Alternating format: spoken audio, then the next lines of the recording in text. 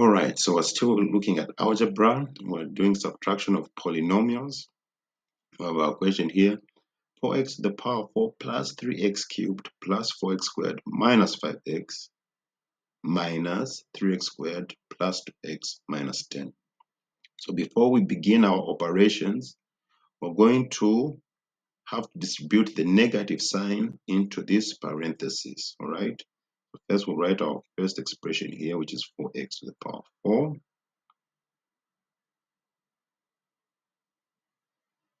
plus 3x cubed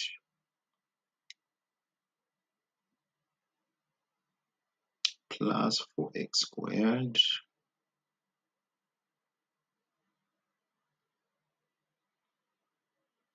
minus 5x.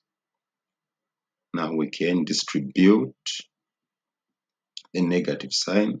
So we say this is like saying this is -1. So we say -1 times 3x squared, we get negative 3x squared. Okay, -1 times 2x, we get negative 2x. Then -1 times 10, we get positive 10. Okay, now we group like terms together. So have 4x to the power of 4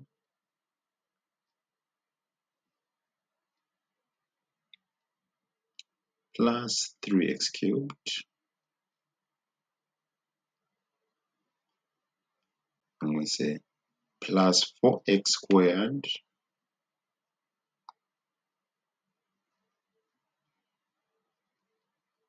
minus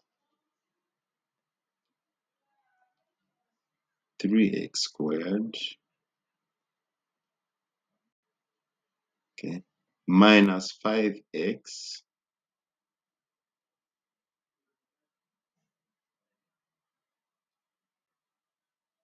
minus -2x, or minus 2x plus 10. Right, so 4x squared minus 3x squared, we get x squared here. -5x minus 2x, we get -7x here.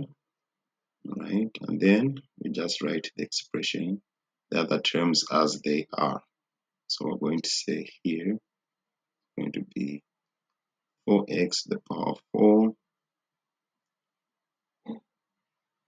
plus 3x cubed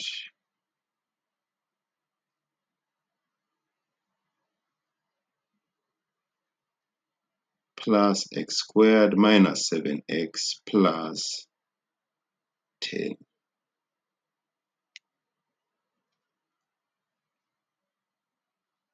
And that is our answer.